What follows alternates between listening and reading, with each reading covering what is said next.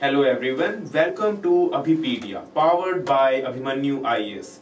This is 23rd lecture of Science and Tech Value Addition series with Dr. Vivek Rana. And topic for today's lecture is once again from biotechnology section.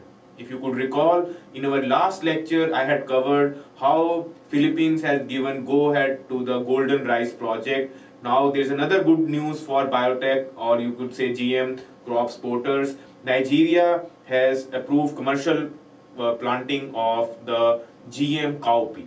So in this lecture, I'll be discussing what is the significance of this project, what are the likely ramifications, what are the scientific basis, how this cowpea is different from the normal cowpea which is grown in different parts of the world, and what are the additional themes which you should cover from GS perspective, and like always, a practice question to brush up your facts as well as your make you acclimatize with the pre-preparation. So let's start with today's lecture on GM cowpea. So first of all, whenever some GM crop is developed, there are certain key areas on which you should focus on, like what are the crop name is, what is the gene which it is carrying a gene from some other species, so what is that species is, what are the key characteristic features which makes it unique from the naturally grown cowpea or other any GM crop, and finally what is the overall significance of this step for world as well as that country which has given it a green signal. So first of all, the name is they have given to this particular crop is SAM-P20D. I have written it for you. So just like our own GM mustard was named Dhara Mustard Hybrid 11, they have also given a familiar name SAM-P20T so that it could be easily differentiated from the naturally grown cowpea. Now, this development has a lot of international collaboration. It was not possible for a developing country to develop this crop of its own. So it has a large network of organizations which have come into play. I'll be just naming them. The first is the African Agricultural Technology Foundation, which has tied up with CISRO. CISRO, you have to understand, is Commonwealth Scientific Industrial Research Organization of Australia. So this is a major organization which has played a key role in bringing this crop to Nigeria, and also Donald Danforth Plant Science Center in US. So these were the three organizations which have spearheaded this movement. And even though UPSC examiner is not likely to ask this, you should be familiar that it's not totally indigenous thing. It has taken help from US, Australia.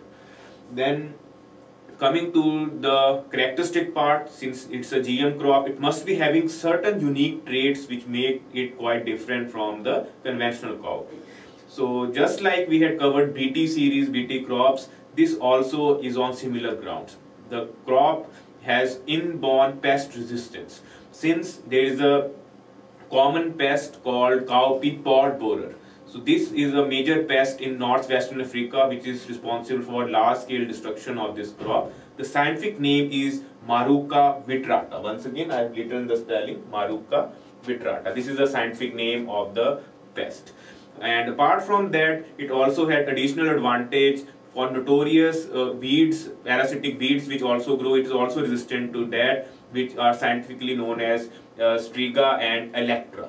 I have also highlighted this parasitic. So this is the scientific part on which you should focus on, that overall it's the pest resistance as well as the additional advantage of being resistant to the parasitic weeds, because these are the main reasons why we cannot achieve the optimum yield which is possible. And as the population rises, we need to have a certain standard of yield which can be achieved through such scientific intervention. Now coming to, let's go little dwell more, what are the intricacies. Since there must be some gene which has been used for this pest resistance. It's once again the similar one, CRY1AB. Now this gene is also used in BT cotton as well as other BT crops. So in case we have followed that theme deeply, so this word should not be a new for you. So this is CRY1AB gene which it is carrying, and once again this gene has been isolated from Bacillus thuringiensis. This is a soil bacteria which carries a gene and which is responsible for producing a protein which is lethal for this spot bearer insect. So this is what the scientific basis of this GM cowpea is. Now, what is the significance? Now, significance of this whole project, the scientific intervention, we are going against nature. This is a likely criticism which we all GM crops face, is that this is the second crop to be approved in Nigeria in GM series. The first one was BT cotton, but BT cotton, as we all know, is a fiber crop. So this is the first ever food crop to be approved in Nigeria. So Nigeria has taken a lead and likely not this up. And Burkina Faso, Niger, Ghana, these are the likely countries where you will see this crop to be approved and introduced, because this cowpea is the staple food of Nigeria. Almost 200 million people are dependent for it for the rich protein content which it gives.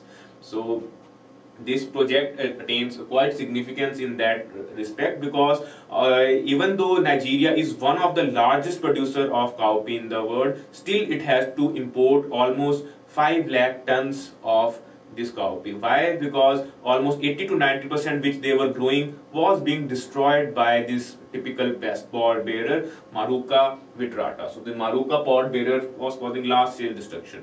Now, since you have given that inbuilt resistance, the crop yield is likely to achieve the targets which are set, and that's what makes this project quite significant. And also, in most of the African continent, majority of countries are wary of this biotechnological intervention, and there is not acceptability of this.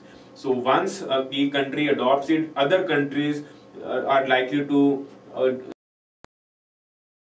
level, and more countries are likely to accept GM crops in total, because developing world is facing food crisis. We have to look up to that. Already must have seen the locust attack, how it threatened the food security of Horn of Africa. So such scientific intervention at times help to tide over such crisis. So this is a major milestone for Africa and for world as well, that food crop is finally being accepted.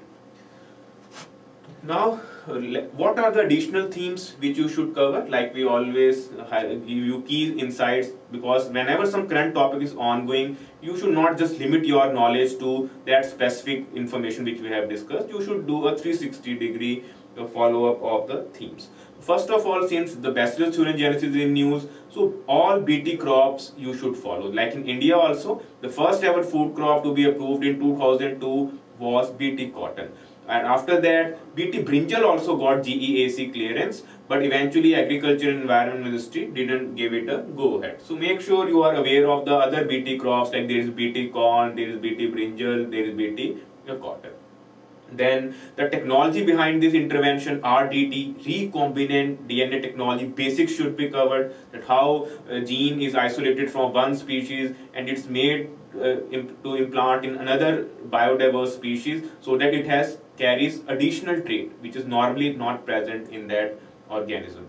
So basics of RDT technology, genetic engineering should be brushed up once again, because at times they will give you that the technology behind some crops and you have to match the gene editing, gene therapy, and you should be familiar. Whenever two different species are used for production of some unique or novel organism, RDT is the ideal thing. So this is what all is, and from mains point of view, you should brush up your knowledge how biotechnology is helping in agriculture sector, because this is one of the steps by which biotechnology is contributing to agriculture. So main themes can be asked how, what's the role of biotechnology, what's the role of genetic engineering, or to be matter of fact, RDT in the ongoing food movement. So this is what we had to cover in this lecture. Now a practice question, and I have framed once again on familiar lines. I matched the technology with the novel organism or the crop. So we have to pick the incorrectly matched pair among the following. The first one, you know, BT series is produced as I have discussed by RDT, recombinant DNA technology, because normal cotton plant carries Cry1AB gene which is isolated from Bacillus thuringiensis, and it provides pest resistance against bollworm. Bollworm, pink bollworm is the main pest which is responsible for destruction. Then the in coming to healthcare sector, color blindness and hemophilia, these are genetic disorders. So gene therapy is use of genetic intervention to correct these abnormal inherited disorders. So yes, color blindness can be treated with the gene therapy. Had it been night blindness, then that the nutritional deficiency can be used with the golden rice. That's another thing. Then coming to oil zapper. Oil zapper is a scientific biotech tool which is used for degradation of harmful hydrocarbons. Whenever there is an oil spill in some ocean or sea, such biotech tool comes in handy, and it's produced by genetic engineering. Bacteria are modified so that they can break down complex hydrocarbons to make it less harmful for environment. So all three options are correct, so we have to pick the D option. None of them is incorrectly matched. So this is what I had for this lecture. I hope this session was useful. Thank you very much. I'll be back soon with another Science and Tech Value Addition series.